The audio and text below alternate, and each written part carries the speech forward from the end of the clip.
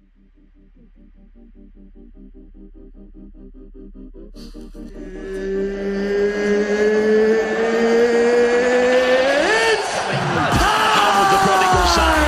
Townsend. What a great kick. And Chad Townsend plays on. Plays to the whistle. Kicks away for Valentine Holmes. Cronulla's in again. Wow. Chad Townsend, brilliant. We're back with another episode of the Chad Townsend Show. And on today's episode, I have Toby Rudolf. Toby, welcome to the show, Braz. Thank you very much, Chad. It's a pleasure to be here. Woo! That's actually the first time I've used that. Okay, don't do it again. That little... No, it's good. It's pretty good. It's pretty good. What's been happening, brother? Got flogged today. You'd know you were there. It was pretty hard. Other than that, what a sesh, man. Oh, it was ridiculous. It was so hard, but good. Builders as a club for sure. How have you found pre-season this year? Because like it's been tough, eh? Yeah. It's been hot and it's been a lot of running. Yeah, that's like sort of the way I found it. You sort of summed it up pretty well there. Well, because notoriously, before I was at the Sharks, I always heard how easy the preseason was. Yeah, but it's funny you say that because I don't feel like it was never that easy. Like Last year was a joke. Apparently, compared to a few other teams, it was comparably, but it's been hard, hey? It's been ridiculous. Like it's sort of like, you know, I was at South before when I was younger and when I was 21, and that preseason definitely was, you know, on par with this one. So I've done this sort of training before, but I feel for the lads that are younger, that have been here the whole time, that haven't experienced it. And I used to tell them all the time, like, last year, this is not what a normal preseason is like. You guys don't actually know. Like, this is grouse. Like, enjoy this. And this year, it's just back to normal. It's sort of stuff. You know, I experienced it before, so I know it's coming, but it still doesn't make it any easier. It's still like, you know, off its head hard. Yeah. You know, put your head down and deal with it. We'll talk a bit about preseason later on, but we'll take it back to young Dolph. Was Tobias Rudolf. Tobias Eric Rudolf. Where'd you grow up? I grew up in Maroubra in a it's called Lexo to those who know it, Lexington Place. Yep. So you're a brat boy. It was sort of like this. Lexo is like this housing commission area in South Maroubra. Mum still lives there now. I was there from 3 till 21 before I moved to Brizzy. So I grew up there my whole life, always been in the same house. Love the area, still live there now. Love the community, love everything about it, love the beach lifestyle. It's just sort of, you know, so ingrained in me. It's sort of almost, you know, to an extent, a big part of me, who I am and stuff, you know. What was your junior club? The South Eastern Seagulls, under 12 premiers. So that's like in and around Maroubra? Yeah, it's Malabar. It's like the next beach down from Maroubra. Yeah, nice. Did you play any other sports as a young fella? I was a nipper. I did nippers and stuff. That was pretty fun. Yep. I used to walk around in my budgies when I was like from the age of maybe 6 till 12. Yeah. I saw my brother once. He was like 17 and starting to be heaps cool and that. And he goes, "What are you walking around your budgies for, you little Derek?" And I was so embarrassed. I never wore them again until I was like maybe 20. But yeah, I used to do nippers. I used to do play touch footy, Oztag, all sort of stuff. What else? I think that was really about it. Union. I played Union more than League when I was younger. Came through the Union ranks, Waratah 20s, that sort of stuff. Yep.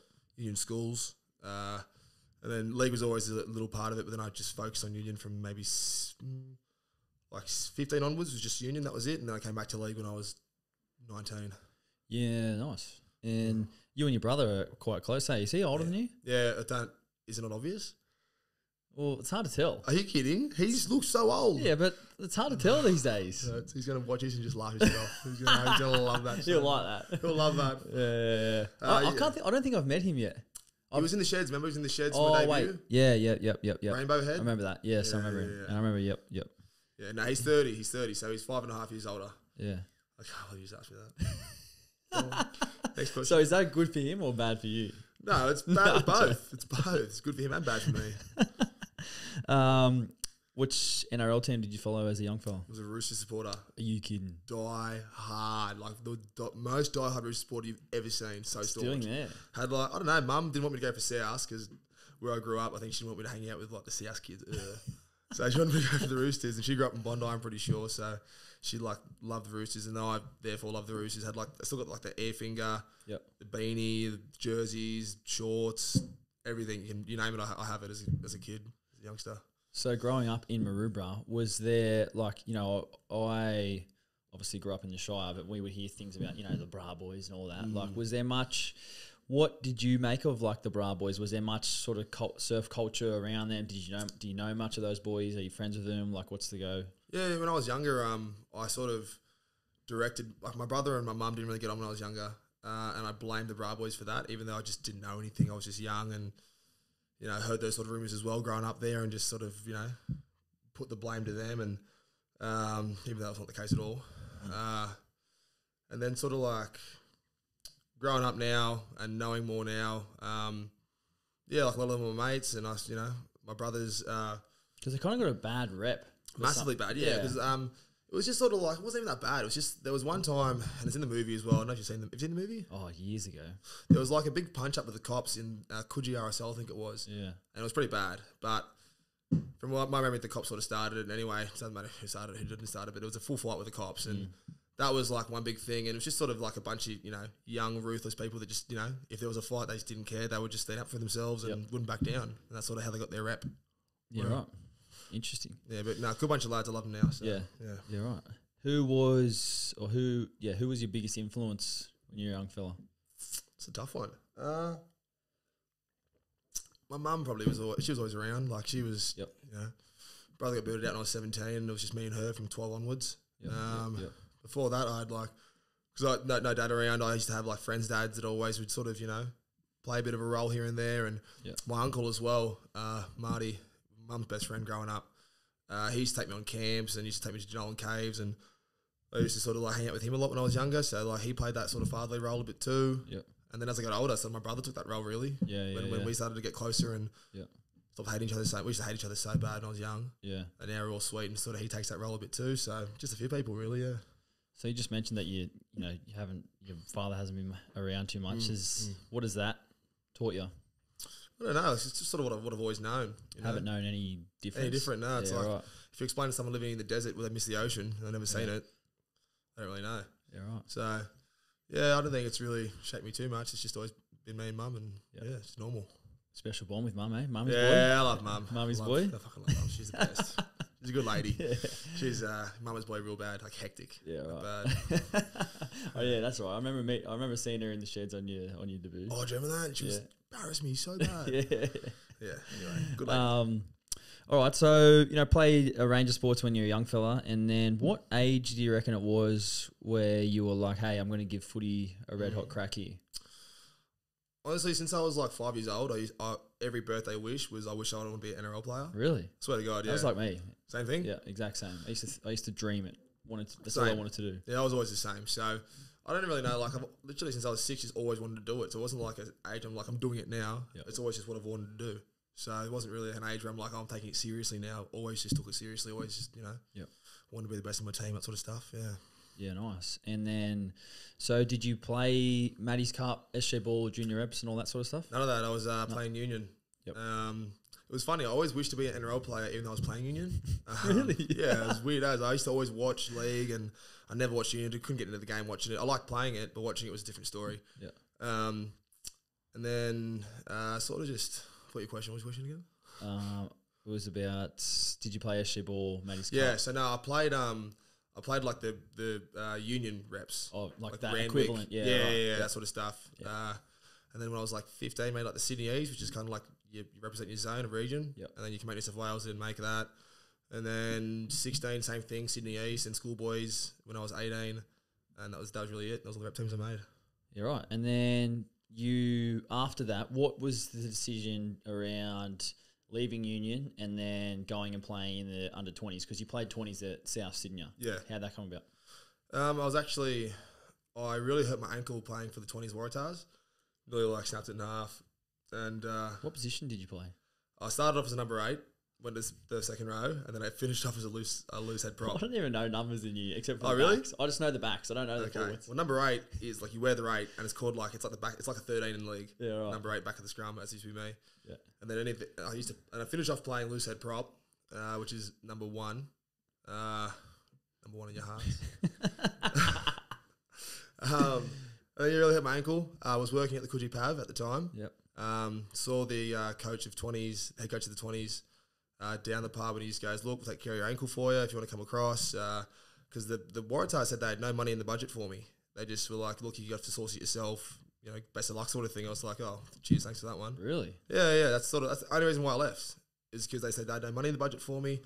Saw the head coach at South. He goes, look, we'll take care of you. We'll, you know, get your ankle sorted, get some scans done, get everything. Because I had no idea even how much longer I was injured for. Yeah. And then went to training probably like a week later, and that was how I changed. Jeez, that's pretty shit go by the Waratahs. Yeah, like I don't think I was like making the team or anything. I was just sort of like a sort of reserve. Yeah. So they didn't really give a shit. So you came across the Souths and then started playing 20s for Souths and done a few pre-seasons with Souths? Only I did two. 1.5, but two. Yep. We'll say 2 so I can get an extra week off next year. Yeah. So how was your time at Souths in the 20s? Would you call it, you know, a successful time or a part of your progression? Yeah, part of my progression. Very unsuccessful as a team. Came last 2 years in a row. Yeah. I remember you telling me that actually. Yeah, it was so bad. But yeah, like I sort of just thought league was always, because I last played when I was like maybe 13, 14, something like that. Yeah. And I just thought league was just, you know, easy, pick the ball up, run hard, play the ball. Yep. But there was like this 4-man, 3-man, 2-man, inside block, outside block. I had no idea what was going on. So I had to like relearn all that, and you know, that was hectic. So it definitely, it played a part into what I know now for sure. Yeah. Definitely. And then after Souths, you talk me through when your time ended at Souths. You went up and signed with Redcliffe in the Queensland Cup. Did you have any other offers, or was it like, look, I'm just going to go and apply my trade in Queensland Cup? Because Queensland Cup is a great competition. Talk me through that decision. That was literally it. I finished at Souths when I was 21, after the worst year of footy I've ever had. Yep. So there was no offers because I just played so shit the whole year. Wanted to get out of Sydney, wanted to sort of just, you know, bear my own. I knew, because of the way that Queensland New South Wales Cup works, New South Wales Cup has one reserve grade side for every first grade side. I knew that I'd get pushed out if I was playing New South Wales Cup, so I thought, go to Queensland Cup. The Broncos have like 3 different feeder clubs. They barely went to Redcliffe, so if I got a starting spot there, I'd be playing Cup footy every single week. Yep. So that was the motivation behind the decision, and just, worked out very well. It's a good decision. Good decision, yeah. So your time at Redcliffe was super successul. Yeah. I know you always talk about it with the boys. And I always bring it up. I don't bring it up. But made some incredible, some really good mates up there. Talk to me a bit about your time at Redcliffe and what do you remember the most about it? Winning the grand final, number 1. Yep. Clive Churchill, number 2. But the mates I made, like I'm a groomsman at Sam Anderson's wedding. He was my front row partner up there. Yep. So that, I got Jake Turpin at the Broncos. Me and him still, talk, because he's had his gun team, guys that have gone on. Name a few guys that you play with. So we had Tony Staggs. Pretty much if he played, we won. He was an 18-year-old freak, and now he's an even bigger 21-year-old freak. Yeah. Jake Turpin at 9, who just was whacking props like it was nothing. He can hit. It was fun playing with him because he's just like this. He's the tag in your team. People are running at him. He's just folding everyone. He just gives you energy. It was mad. Who else do we have in terms of young players? We had Cameron Cullen, who played a bit of first grade and was sort of coming back. Who's like your outside backs, wingers and centres? Because we had Jonas Pearson. One wing. The other wing was a bloke, Jeremy Hawkins, who was in first grade systems as well, then came back. And the centres were Katoni and who was the other one? We had like Moses Pangai, Tavita's brother. A bit there. He's my age. I play with him. There you go. And a couple others along the way, like Tom Opacek as well. Down at the Eels, so pretty good side. Yeah, right. So the highlight was definitely winning the competition. Oh yeah, massive. And then you went on to win the state cup as well. No, you lost the state cup. Yeah, I did my knee. That's right. So you won the grand final, won the Clive Churchill. It's called a Duncan Hall medal. Yeah. And then done your knee. So the following week, on top of the world, we speak about this all the time, how it's just a roller coaster. So wait, before we go into this, this is you're off contract. At the end of this year. This year now? No, off the year we're talking about. The year you won the Queensland Cup, you had signed with Cronulla. Hadn't you? Yeah. And then, so talk me through about what stage of the season did you sign with Cronulla and when you did your knee? So I signed, I'm pretty sure we came won the minor premiership, and we got like a week off as a result. And that week off, I think it might have been the first week of finals or something. I flew down to Sydney to see my mum mainly, but also because there was the Sharks chat that I wanted to have. And I thought I was going in for a chat. I ended up signing a contract. Really? Yeah. Who did you chat with? It was everyone. Shane Flanagan, Andrew Gray, Matty J, like all the staff, everyone, literally everyone. Who else? Jordan Atkins. Jordan. Yeah, like everyone that was there, all the staff members, and they said, we'd like to have you on board. I was like, oh, it sounds good. Yeah, I'd like to come on board. And then boom, contract. I'm like, oh, I'm coming on board. Sweet. Yeah, right. That was how it happened. And then, what was it? 4 weeks later, I won the comp. Yep. On top of the world, was flying to Bali afterwards, after the grand final, after the Intra Super Cup, going to Thailand with my brother, like gonna have the best time of my life. And then, boom, all comes crashing down.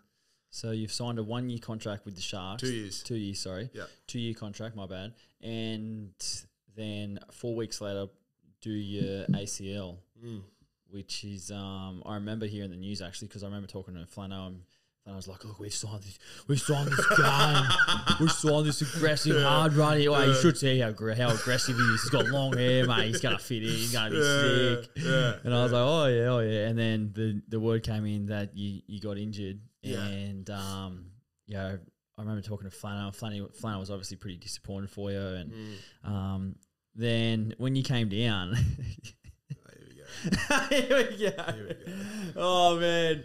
One of the greatest introductions to a first grade squad I've ever seen, because... What was it? No, I'm just talking like when you come into... As a whole. Like when you like kids, when the kid starts a new school or when you sign with a new team, it's like, you kind of have to, you earn your stripes, but like you get to know people and what the whole culture is about. And Dolph comes in, and Dolph is just straight up being Dolph. Like he just being Dolph, being out there, calling people what it is. And I was loving it. Like, You didn't tell me at the time, actually. I was loving it. But like, how did you find your first year when you came down? And obviously, you missed pretty much the whole year doing your ACL rehab. What was it like for you when you came back down to the Sharks? Miserable. Yeah. Miserable. Jeez.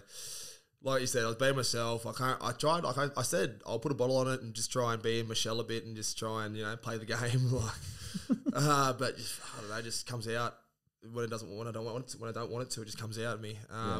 I was rehabbing with Wado, and I found out later on, about a year later, that he specifically asked Shane Flanagan to get me off his rehab time because he was sick of talking to me.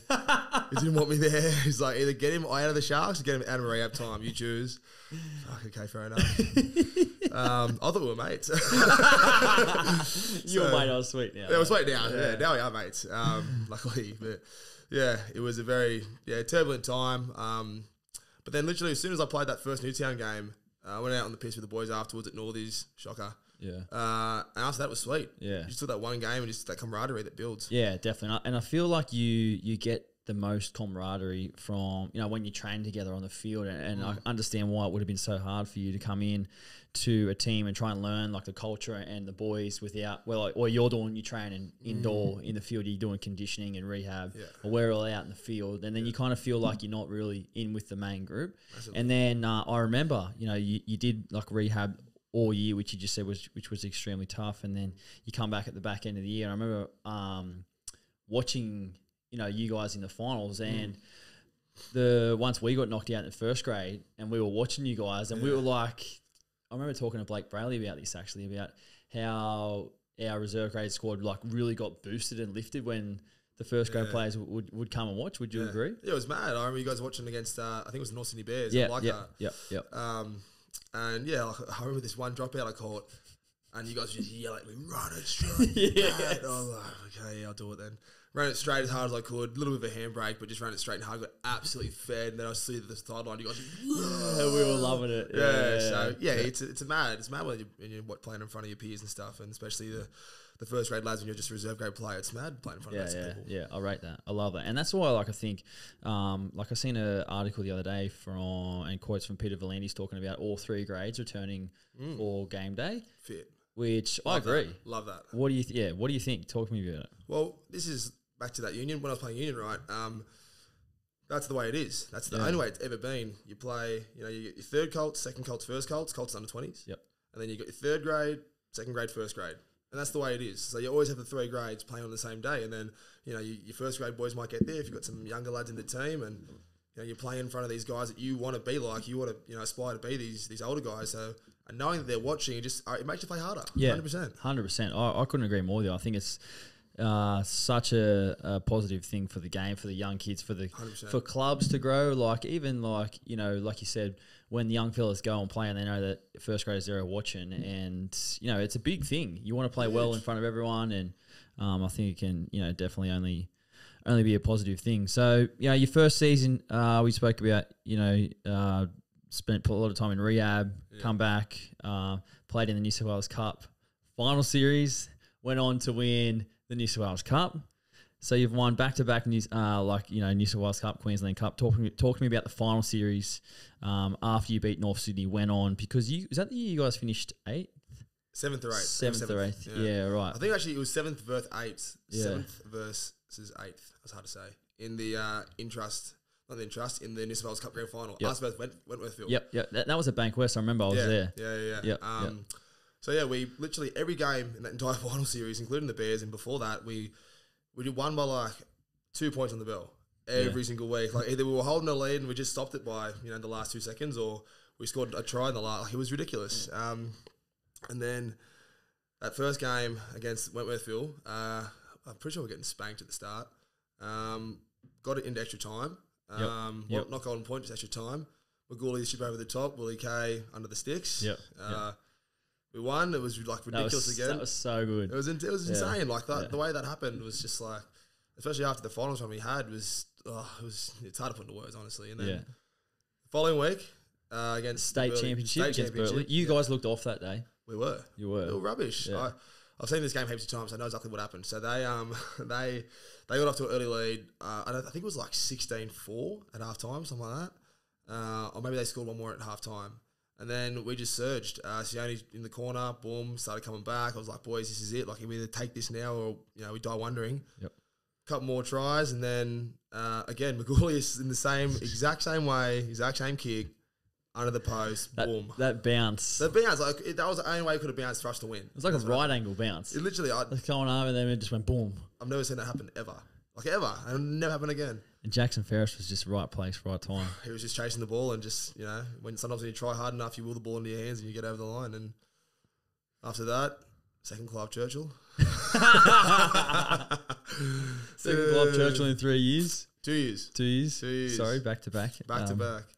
Yeah, in the game that I did my knee in, like movie star stuff. Yeah. If it was first grade, they'd be movie better already, but reserve grades, no one cares.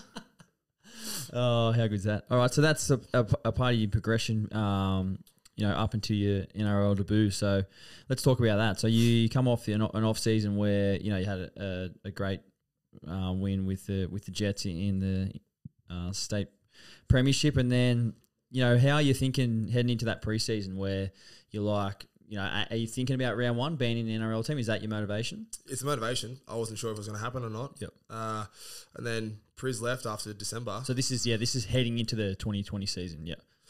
Yes, exactly. Yeah, it's 2019 preseason for 2020 season. Matt Pryor decides to go to England, and then I go, oh my god, this could be it. Like this is because I wasn't really seeing myself in the starting side before then in the 17. Yep. He goes, and I remember Braden Ewell had a chat to me. He goes, "Well, this could be you here. Like this could be you could be in the side here." And I was just going, I could be. Like I was like agreeing, like this could be me. Did it give you motivation to be like look like massively? Yeah, massively. And even after like what happened in the Intrust Super Cup against Burleigh, I flew straight away to Bali, partied up for sure, but then went to Thailand afterwards and trained for 10 days before preseason, and came back flying because I knew that like this, if I want to have if I want to debut, this is the year to do it. Yep. And coming around, I remember Bomber told me, I think it was in. Do you want to talk about this now? Do you want to do some more notes? No, that's good. Yeah, go on. So it was the last training session of preseason. We played the trial in PNG, done the nines. Yep. Mine was mad, eh? Yeah. Mine was mad fun. And then it was like the last training session. He read out the team 1 to 17. Gets this to 14, 15. I'm going, oh, come on. 16. Toby Rudolf. Oh, yeah. Yeah, I remember that. I remember him saying that after a session. But yeah, so how were you when you found out of form? Obviously, it's a massive thing. Did he just tell you? Is that the first you found out, or that was how I found out. Yeah, right. Number 16, Toby Rudolf, and I was just elated. Yeah. Who's the first person you called? Mum. Yeah. Called Mum first. What's she like? Oh yeah, she was screaming on the phone. Oh my God, Toby! Yeah, standard sort of mum chat. And then I think we called Marumi. Yeah. Brother and stuff as well. Like just sort of everyone, the whole family, my old mum, my auntie, just everyone gave him a call and let them know what was going on. Yeah. So how'd you feel leading into your NRL debut? Were you a little bit nervous? Could you sleep throughout the week? Were you anxious? Talk to me about that. Yeah, I was. I thought like I'd be shitting myself, but I was actually pretty sweet. I think I was more nervous coming back playing for the Jets because when you're sort of like, not to sound like a Derek, but when you're like a big dog in the Intra Super Cup and the result is more dependent on how you play. Yep. You know, I'm more nervous for that sort of thing. But when I'm playing with players like yourself, like better players, you know, that are much better than me, I don't feel as nervous. I don't feel the result. It hangs in the balance of how I play. You just want to do your job. To do my job. Yep. And it was, you know, there's no pressure really because like no matter how I play, as long as I don't play terribly, I go good. Yeah. Because I'm playing NRL. Yep. So, yeah, it was sweet as. Yeah, I love that. So you played pretty much every game bar one in 2020 and earning matches as well. So it was a pretty decent year for you. Yeah, you know, a couple extra years on the contract. I remember getting matches actually when How good is when I that? first came in to figure out, oh man, it's grouse. You know, and every game counts. Yeah. But you know, as I mentioned, you missed one game, which was the last game of the year. You know, I think you were carrying a little niggling injury, and Bomber comes up to you and goes, Dolph, I'm going to rest you this weekend. And that means that you're not getting paid a match payment. Yeah. So what do you do? Oh, yeah. I went up to Bomber. I think I told a few people I wasn't playing. And they just, I don't know if they G'd me up or not, but I ended up going up to Bomber and asking him if I could have the match payment. Because I wasn't not picked, I was rested. So I asked him if I could have the matchy regardless. Asked him for the matchy. Yeah. Just say to your Bomber, put me on the bench and like, you know, if you need me, put me on. But if you don't need me, just limit my minutes. Do you think I didn't do that? Did you? Yeah, I tried everything. Nothing worked. Just didn't get it. Oh, man. Yeah, I rate that. Who was the toughest individual opponent you faced throughout 2020? Someone who would just keep coming, who was pretty aggressive, relentless in the middle. Not necessarily aggressive, relentless, but Payne Haas strikes my mind. Sort of hard to tackle. Just so hard to tackle. He just like he palmed me in the face and like kind of like jabbed me in the face, made me really angry. But he just sort of holds his big 2 meter arm out in front of you, and if you don't get it, like he just sort of like just the way he steps, it's sort of hard. He doesn't really run into you. Yep. He just sort of like steps around you. Yep. So for that reason, it'd probably be him. It was funny. I was telling all the boys beforehand that I gave him a bath when I was playing for Redcliffe and he was playing for Wynnum. I was like, yeah, I scored him, we'll do it again. Sweet as, just, you know, fucking smoked him last time, and then he ended up getting one over me. So yeah, probably him. You're right. What do you think the biggest difference from reserve grade to first grade is? Physicality's one. Yep. There's a lot more sort of, you know, bigger bodies that can go all day. There's only a few in reserve grade. The speed of it, like everyone says. Tactical. Yeah. Yep. The skill side of it as well. Yep. A lot cleaner. You know, a lot more passes going to chest instead of going to ground, and yeah, sort of all that just you know combines for just a much faster, just more hectic game that you got to you know always be thinking, always be onto it. You can't really, you know, you can't have a tackle off. You get to have a tackle off, you get found out. Yeah, the smart players will always see you stop moving and move the ball to the space. So they're the biggest ones. Who's been the biggest help teammate of ours that's helped you in your game since you got to the Sharks and to where you are now? Biggest help from the teammate.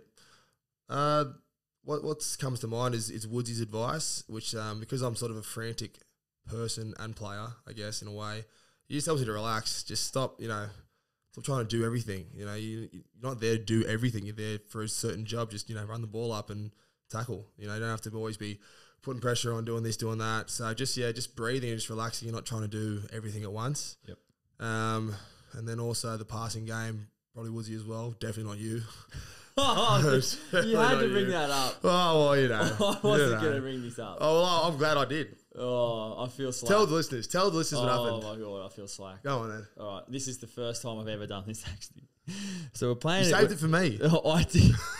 Well, I apologise. Yeah, All right. yeah. We were doing a drill at training. And we were playing left versus right, and we were running a play, and it was our ball, and we were running this play when Toby was to pass the ball to me. And so Toby got a pass from Blake, Brayley dummy half, and Toby dropped it before he went to pass to me. And then after he dropped it, I told Toby to basically get out of the way and swap with someone else so he wouldn't have to pass the ball. And he said to me, no, I'm sweet. And then I was like, oh my God, I can't believe I just did that. Like, that's doing nothing for my teammates' confidence right now. And I went up to Toby after the session and he said to me, man, I can't believe you just did that. And I was like, bro, I'm so sorry. Like, I just did nothing for your confidence. But hey, like, I really do apologise for that. That's sweet. You know I love you. Yeah, I love you. That's all good. That's just shit go. Oh, so Buzz, obviously you had a mint 2020 season, played really well, came onto the scene. You were off contract. You re-signed with the Sharks for one season. Why the 1 year? I just sort of wanted to back myself. Just sort of wanted to I sort of felt what I did in 2020. There's a lot more to go, a lot more to build on my game. I didn't want to settle into a contract that I, felt I might have outgrown. I love that. So I just sort of back myself. Just want to, and if it doesn't work out, look, then it doesn't work out. I mean, it's entirely up to me, and I can live with that. I can live. If I fail, then I failed. Then it's just on my back. Pretty much just entirely. I just wanted it to be up to me. Yeah, pretty much. I love that. I fully love that. And you also just recently got announced in the Blues.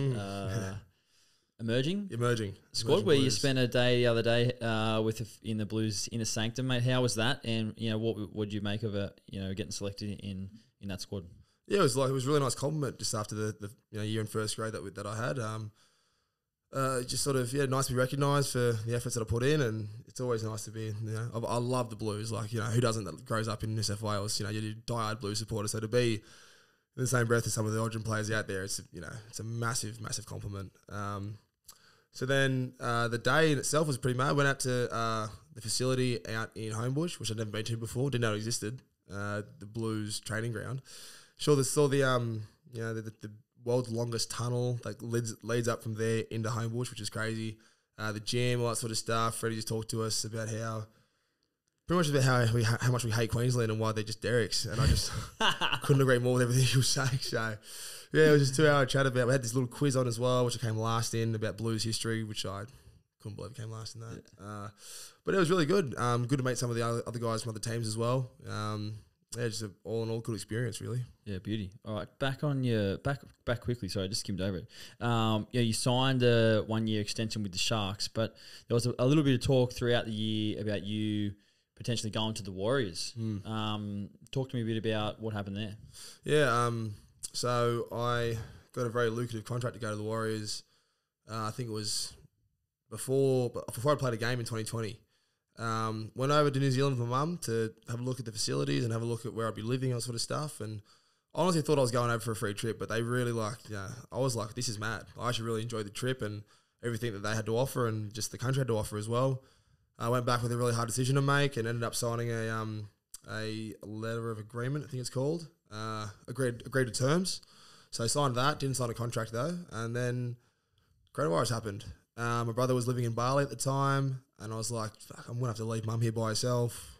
On top of that, my Oma, almost grandma in German, she got diagnosed with cancer, and I was sort of thinking like, it probably isn't the best time now to move away and leave my family behind, and caught up with the Warriors and told them the bad news, and it was a bit of a to and fro at one point. It was a bit of like you're getting on the plane. It was a bit of like, well, I'm not getting on the plane. Like, yeah, you are. But no, I'm not. That went on for about an hour. It was very intense. Yeah. Well, essentially, you've made the decision for family reasons. Yeah, just wanted to stay for my family. Be around closer to family. Yeah. Yeah, exactly. Which is totally understandable. And I was keen as to go over at the time. But it's just things didn't work out that way, and just want to be here for mum and my Oma, which I'm glad that I've done. Yeah. Yeah. No, I love that. Well, mate, I'm happy to have you. I'm happy that you stay. Are you sure? I'm happy that you stay. I don't know. There you go. Well, no, Tuesday. Okay. Yeah. Okay. Mate, we have to leave that in the past. We're good now. You apologise. You're right. I apologise. I'll stop bringing it up. Sorry. You stop bringing it up. I didn't bring it up today. No, I wasn't going to. It was somehow the questions you were asking led me to that point. So maybe you sort of subconsciously did. I don't know. Anyway. Who's your favourite teammate? So I had to put it down to one person. I'll put it in one person. Siffer. I love watching him play, dead set. Yep. Watching him just crunch people, watching him run over people. I'm so glad he's in my team, not the other team. 100%. I would hate to tackle him so much. He reminds me of a bit of Conrad Harrell. Just the build, the thickness. He's built low to the ground. He's built low to the ground. He's extremely hard to tackle. Yeah. You can't go half-ass into him because he'll bump you straight off. Easily. Yeah. So I just love being around him. I love defending next to him. Because I know that if they miss me and go into him, they're getting crunched, they're getting smoked. Siffer for sure. Yeah, beauty. All right. What does Dolph do in his spare time?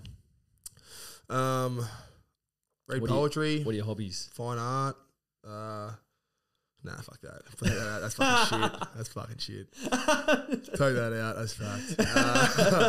What are your hobbies? I like going surfing. I only started doing that the last 2 years. A mate of mine taught me, John Sutton from South. Yep. He sort of got me on the board. It's taken me about a year and a half to stand up consistently. I'm still sort of hit and miss, but that's one massive thing I love doing. Big hobby of mine. Play a bit of guitar. I've got my mum's dog that I walk as much as I can. Help her out. My brother's dog who I hang out with a lot too. So yeah, dog, surfing, and guitar is probably the main three things. Yeah. Beauty. Watching the old Newtown Grand Final. Yeah. Does it count as a hobby? I don't know. I love watching that game so much. Oh, I love that. Who's the most unhygienic teammate in your opinion? Who was his ringworm? Is it Blake? Yes. Well, or Sean. Sean's had it a few times. Yeah, but I can't say Sean because he helped me out recently. So, yes. I'll go with Blake. Should we go into that? If you want. Should we say it was before training? Nah. We can say. How about we just say? I'm not going to say it before training. I'm going to give a fuck. Okay. Yeah, let's go. So what happened with Sean? So we had 3 days off. 2 weeks ago, I think it was, because we've been training so hard. It was adaptation week, and we had Saturday, Sunday, Monday off. Week, yeah. It was down week, sorry. No, adaptation week. It was not down week. My bad. Yeah. So I decided to, live it up. Have a few nights out. Saturday, Sunday, Monday. Monday rolled around. I was at a party in Burraneer on this unreal property, this waterfront. Mad mansion. It was unreal. Huge vibey for a Monday. Oh, it was grouse. So grouse. Day after Australia Day, so it was, I think it was the day off for most people as well. Tuesday, Australia Day was the day off for everyone else, and I was stuck in Burraneer. It was like 9:30. I was like, probably can't get home now. This is a bit hectic. I've had way too much to drink. And then what training in the morning? I train in the morning. I know I'll be fine. I can pull it together. So I gave, did I message you or not? No.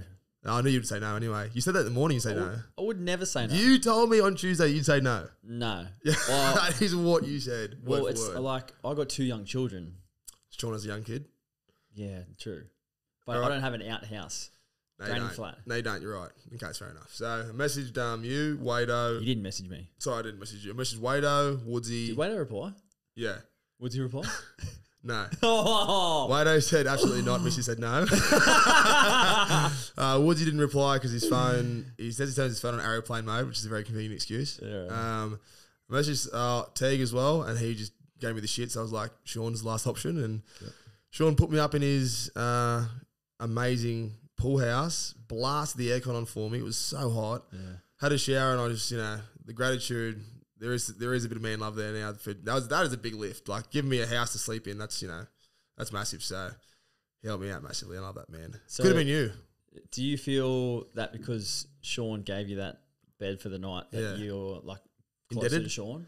Oh, I say indebted to him. Yeah, I'm close to him for sure. Like that's just creates better friendships and better connection. 100%. Like that's it's not just a big favour. It's just like it's just look after your teammate. Looking after your teammate. That's the best way to put it. Looking after me in my time of need, and I hope that one day I can return the favour in some way. But Sean's a bit of a nerd, so I don't think that.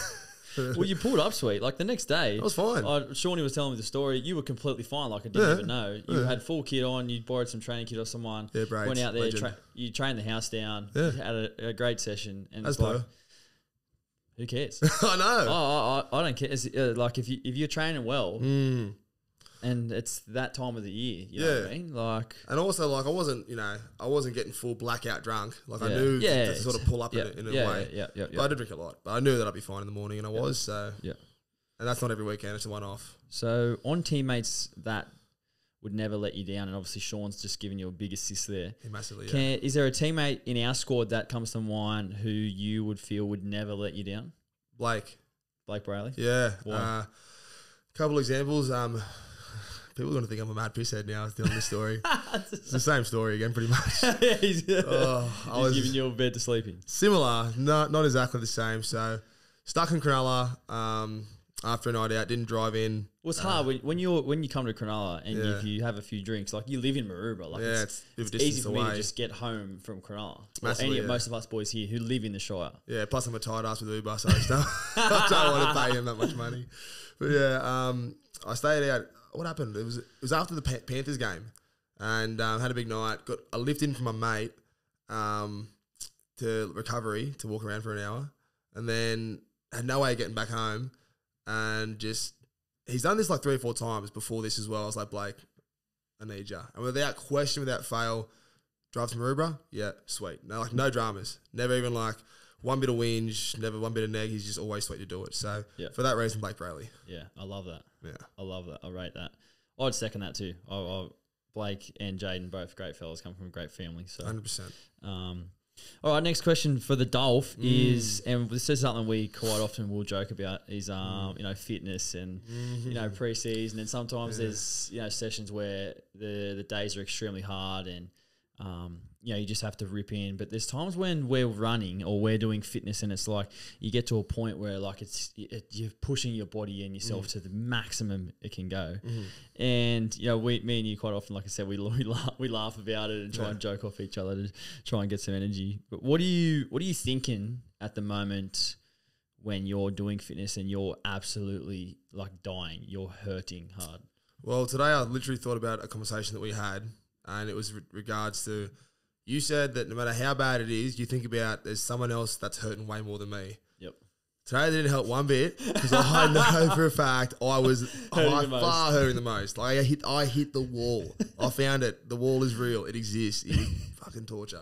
Well, do you want to tell the listeners a bit of assist that I gave you today? Do you want to tell the story about the assist you gave me? Yeah, like when we were defending on the try line. Oh, what? Just come on, Dolph. Yeah. It was mad. Like it was yourself, Willie K, mainly speaking to me. A bit of Wado. Just like it was after the fitness drill we'd done, and I was running with my head down into the ground, just looking at the ground the whole time, just like wanting to quit and dig holes for a living. Going, footy's not for me, sucks. Oh, so hard. And then we went straight into a 20 tackle drill, so we're making 20 tackles in a row. The boys see I'm struggling, and yourself, Willie K, just come on, Dolph, 5 more tackles, you got this, you're sweet, you're sweet. And I was sweet, it was all good. But I wasn't too sweet, like I wasn't good, but I was manageable. So thank you, Chadwick, for doing that. So what does the future have for Dolph? Off contract this year, looking for a big year. What does the future in the NRL have for Dolph? Who knows? Obviously I want to win a grand final, a real one. Yep. I want to play for my state for sure. But even more than that, I just want to just sort of, be a consistently good teammate. I just want to be someone that people enjoy playing with. Yep. That's sort of the biggest compliment you can have, I feel, in the game. 100%. Yeah, like you don't want to be sort of, someone who's like, oh, Dolph's out there. You know what I mean? Like, yeah, Dolph's out there. So just something like that. Just, I don't know, like, how long, I'm 25 now. Who knows how long I've got left, but for as long as I can enjoy the game, as long as I can play it, I just want to play it to the best of my ability, as hard as I can, and just enjoy every bit of the ride that it has to offer. And you mentioned before when we were talking about the ride, about the roller coaster ride of rugby league, and it is up and down. It's up and down. So I want to know how you deal with adversity or setback, because obviously in our game, like, there's highest of highs and there's lowest of lows, and it's about trying to find that medium where you don't celebrate your wins too much, you don't take your losses too hard, you don't take poor form or injury or getting dropped too hard, and you don't get too far ahead of yourself when you sign a good contract, play rep footy, blah blah blah. How do you find the roller coaster in that regard? Oh, it's intense. I mean, it's the most sort of ridiculous job you can have, because your mood is entirely based on your job. Like if you're winning games, you know, your life's going good, you're having a good time. If life's going bad, you're losing games, you're training shit, you're playing shit, just life's just shit. So I think finding things outside the game is one massive way to sort of, negate that happening. You yourself got the Cronulla Beer Co, you got, this podcast, you got plenty of things to sort of keep you busy. And that's what I try and find as well. So, the hobbies that I have, like the surfing, the guitar, the dog stuff, like that all helps me out massively. And just seeing family all the time. Like I love being here with my family, seeing what when I can, when I want to, seeing mum, my brother.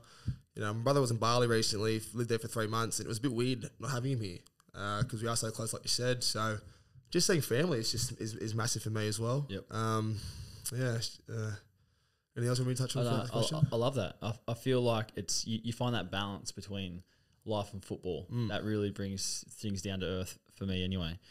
Just a quick question on social media. I feel like social media is just a massive sort of massive thing these days, especially for us as athletes being so accessible, especially like, when we play well, it's like people are like, yeah, you play so well. Like, and then you lose and you don't play your best. It's like people just attack you. How do you handle that apart, I guess, social media and also like the media as a whole as well? Do you read too much into it, or are you just someone who just like tries to keep it at arm's length? I try to keep it at arm's length, but my mum and my brother are always the first ones with the newspaper articles of me in it to send me a photo and show me straight away. If there's bad stuff, I just think they wouldn't show me. So I try to keep it away. What was the question about social media as a whole? Yeah, like how do you find social media? Are you someone who would, after a loss, would go on Instagram and try and check your DMs or to see messages from people, or are you someone who's just like, don't read DMs, don't really care what anyone has to say? Yeah, right. No, well, DMs for me is I don't look at the DMs for about footy. I look at the DMs about other things. Because Dolph's single, eh? Anyone out there? All right, Dolph, single, 25. Earning good money, playing NRL rugby league. All right, all the ladies out there, long hair. Hey, yeah. Look, if anyone's out there wants some loving, I've got plenty to give. That's all I want to say. It's I don't really look into the people read comments and that. That is the worst thing you can do. Why are you reading the comments? That's just gonna. Whatever they say, good or bad, it's just not going to help you one bit. Yeah. Like, it's just ridiculous. Some of the young lads do it, and I say, what are you doing? Like, why are you reading that? I'm glad that you said that to the young lads, because when I first started my career, it's like social media, it was there, but it wasn't massive as it is today. And now I feel like young kids who come into NRL these days, like, they need to be clued up on how to use social media, because they're like, there's so many platforms, they're so accessible. Yeah. And you're right, because I've spoken about before in the podcast about seeing some teammates of ours go straight off the field on their phone, read messages, blah, blah, blah. And it affects them mentally. And, massively. How do you find getting critiqued as a rugby league player every single day? It's tough sometimes, but I just got to, the one thing I keep in my mind is that if anyone's sort of, saying anything negative about my game, coaches, staff, all that sort of stuff, it's to make me better. Yep. So you can't take it too personally. Like, we're in a business at the end of the day, and if anyone's saying anything about my game, it's the only reason, unless I'm taking the piss, is to make me a better player. So I keep that in my mind, and don't let anyone take anything too personally towards me. Before, like last year, I was told not to pass, not allowed to pass. Now I've got a passing license. I'm not saying anything. So. This whole preseason we're working on my passing game just so I can, give that pass when it's needed. Yep. I'm not looking to go to be Joey Johns or anything like that, but just trying to get better. Definitely. Just trying to get better. So, not taking it too personally. Yeah, I love that. All right, Dolph, last question for today is what would Dolph be doing if he wasn't playing football? Yeah, it's a tough one. It's what's your dream job? Dream job? I wouldn't be working. A dream job? No, I've never heard of it. I wouldn't be doing it. All the jobs I've done have been torture. It'd be hard now in this current climate, but I'd travel the world. I want to see everything. I want to do everything. I'll just take my life savings and just blow it all traveling. Literally, that's what I'd do. And then after that, I've got no idea. I know I might work as a lifeguard for a bit. That'd be all right. Working on the beach, I'd be pretty sick. You just quickly touched on some jobs that you've done before, and I've heard you say how appreciative you are to play in the NRL and have this job, because you've done things like get up at 5 a.m. and work jobs that are just you know, really, really hard. Talk to me a bit about your appreciation for playing or being a professional athlete. It's, yeah, like I said, I think I already said it's the best job in the world. Yep. You know, some young kids don't really know how good they have it. I've been in the workforce since I was 13, being a trolley boy, Kmart, referees marshal, coach, lollipop man for a week. I was a handyman for a bit. I was a concierge. I was then I was 18 and started doing like real jobs like labouring for a year and a half, rubbish removal truck. After that, I was going to move to Brisbane. I was a landscaper for a month. Luckily, work ran out because it was so hard. I was going to quit anyway, but luckily work ran out. And the worst job I ever had was a door-to-door salesman for HelloFresh in Brisbane. I was wearing an apron, knocking on people's doors. Like, you want to buy some HelloFresh? Get the door slammed in my face. No, you don't. Sweet, all good. There was one week I made $50 for the whole week because I made one sale the whole week. Wow. Because after that, I was like, I can't do this anymore. And then I was a truck driver. That was fit. I really enjoyed that. It was just sort of 6 months of cruising around, going to Woolies as much as I wanted, listening to my own music, my own food. And then now I'm a footy player, getting paid to go train, to hang out with my mates, to, you know, take the piss with all of them and have a laugh and, you know, get paid good money for once ever. This is nice. You know, money is nice sometimes. As you know. So, yeah, I just sort of, if I'm ever, you know, like today when it was so hard and, you know, you don't want to be there, I want to dig holes for a living. I just think back to the days when I was getting up at 4:30, driving trucks for a living, wearing a fucking apron. I probably can't say that word. Can I say that word? Yeah, you can say it. Wearing an apron. And I just think, like, yeah, I'm one of the luckiest men alive, to be honest. Yeah. I love that. All right, Dolph, Maz, thank you so much for coming on today. Thanks for having me, eh? Really appreciate it. All right, guys, that's it. Another episode for the Chad Townsend Show. Make sure you check out the show on Spotify, YouTube, and you can also check it out on iTunes as well. We'll see you on the next episode.